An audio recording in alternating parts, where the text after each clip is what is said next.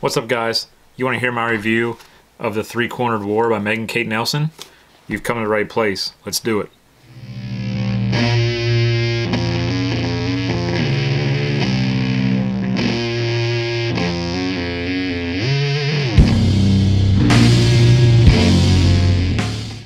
What's up, guys? My name is John. I am the Tattooed Historian, and I love doing these book reviews, and it's been so long since I've done one, but I need to get back into the swing of things. We are right now stuck indoors because we are currently in this COVID-19 pandemic, and what better time than now to be reading. And we're stuck indoors anyway, we might as well be reading a lot. And I receive from time to time new books from historians from all across the country, sometimes in different countries. And they asked me to review it and give them a review. And I've been so far behind this past winter that I failed to do so. And now it's time for me to really catch up and get back on the ball with it, so to speak. And I started off getting this one from Megan Kate Nelson, The Three-Cornered War. And as you can see, it's the nice reader copy that you get. It's a paperback, and the paperback's not out yet. In fact, the hardback just came out in February of this year, 2020. But I thought, I've never read a book on the far, far west in the Civil War, so I thought this would be a really cool thing to check out. And I was glad to see Megan Kate Nelson out with a new book because I really appreciate her writing, and she's a wonderful person. I met her back in 2013 at a conference in Gettysburg, Pennsylvania, and she was just a wonderful person to talk to. And hopefully I can get her on the podcast or on a live stream to talk about this book. But again, the title is The Three-Cornered War: The Union, the Confederacy, and Native Peoples in the Fight for the West. So you can get this on Amazon right now in hardback edition and Kindle, if you like the electronic version. It's a little over 300 pages. It took me about 3 days to read, but that's very fast for me. And why was it so quick to read? It's because it's so easy to read in that it flows like a work of fiction. If you think of Michael Shara's classic, The Killer Angels on the Battle of Gettysburg, it's historical fiction, and it goes through different people's points of view, like General Longstreet, General Lee, General Hancock, Colonel Chamberlain. So each chapter is a different person, and you get to go through each person's eyes at that particular time. Some of you have read all the Game of Thrones books. They're the same way. You go through a character's point of view in that time, and then you go forward, but you're going through someone else's eyes, or you're seeing the same event through someone else's eyes. Megan Kate Nelson does that with this book, which is why this book is so easily readable. It flows very nicely, and you have 9 different personalities to go through, and they're all from different demographics, and they all have different ideas on what is happening around them. You're going to be introduced to people who believe in the Confederate cause. You have people who are believing in the Union cause. You have indigenous peoples. You even have the issue of slavery coming up, as indigenous peoples are enslaved as well, which is something we hardly hear about. But Megan Kate Nelson really pulls in a lot of great primary sources like diaries and letters to bring this all out in the open. And as I say, it's a very readable piece. What I really liked about it was the fact that it just flows really nicely. You get to see things through different people's points of view, and you get to see it in chronological order. So if you're enamored with a certain person in this book, you're going to be thinking, okay, what's going to happen to this person? And then you might have to wait 2 or 3 chapters before you find out what happens. So what she does as the author is she makes you hold on to the story. You have to think about, okay, what did this person just go through 2 chapters ago? And how does that influence what they're going through now? And that really makes for a great read because of the fact that you have to constantly be thinking of what these characters are going through, even if they're not in that particular chapter. They might be in the next one and seeing the same event, but you're seeing it from the opposite side, or you're seeing it from a different point of view, from an outsider looking in.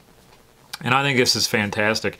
And I was really, really pleased with the amounts of stuff that goes on in this book as it pertains to the Southwest, because you really never hear about the Southwest in the American Civil War.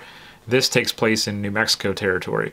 So you have the federal army and the Confederate forces battling it out for control of the Southwest throughout this book.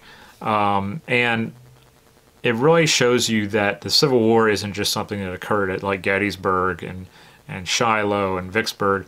It's of national scope. It's of continental scope, because remember, these are territories.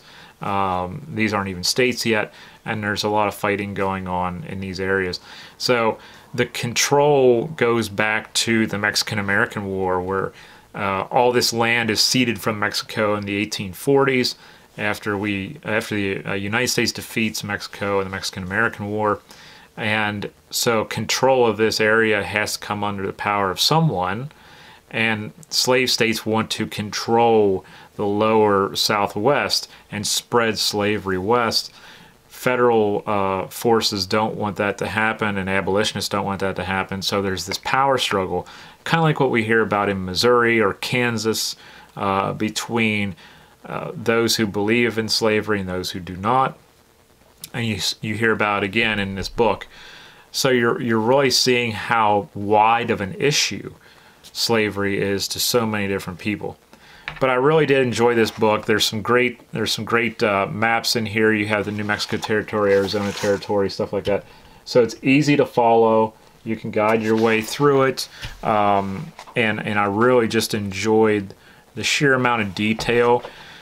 Megan Kate Nelson's writing is, as I said earlier, very descriptive, and she gets you down into the descriptions very well, meaning that you're going to have your senses fulfilled. You're going to be able to see these things in your mind. You're going to be able to smell what's going on at that time. You're going to be able to hear the gunfire and hear the echoes and stuff like that. And it's really a wonderful book, and I really enjoyed it.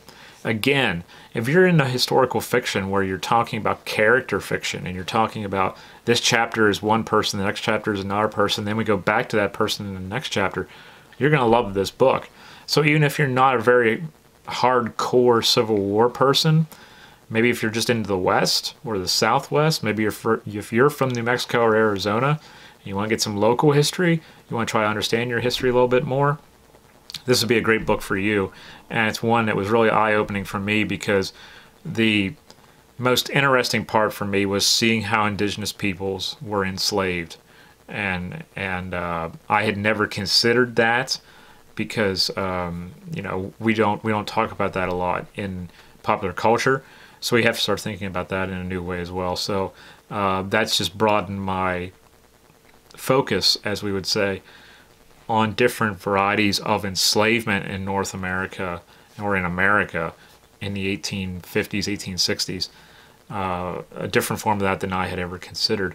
So it was a really great work in that regard. Again, you can buy the hardback copy of this on Amazon right now, and I don't know when the paperback is coming out. You can also get the Kindle version on Amazon, obviously.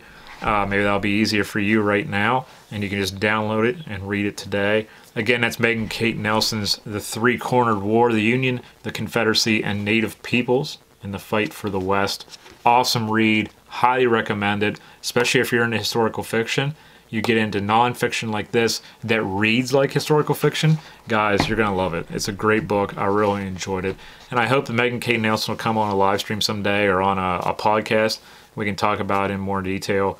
But this one is definitely staying on my shelf. So guys, if you like that book review, there's plenty more to come. I have a stack of books from this winter that I have to go through, that I have to read and enjoy, hopefully, and do some stuff with. So hope you all enjoy the rest of your day. Check out this book when you get the chance. I'll have a link for it down below in the comment section, or in the description section, and you can click on that and go on over and hit up Megan Kate Nelson's new book, The Three-Cornered War, the Union, the Confederacy, and Native Peoples in the Fight for the West. Take care, guys. Till next time.